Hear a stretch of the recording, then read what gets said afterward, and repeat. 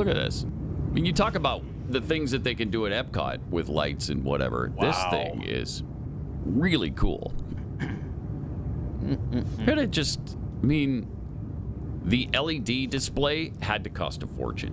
What did this building cost? Like was it $2 billion? They claim that it was reported $2.3 billion for this. So you know they had cost overruns.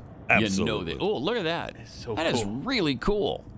So cool. Wonder how many different things they can do with it. So they started doing this on 4th of July? Look at that. That is cool. Jeffy, do you have some more? I do. I was looking at. You know, that it can hold. It's not ready for a show yet. I think U2. Yeah, September U2 29th, U2 is going to open up the place. Oh, that's pretty big. Really that's big. 2.5 months from now. It's How many? It's 580,000 square feet.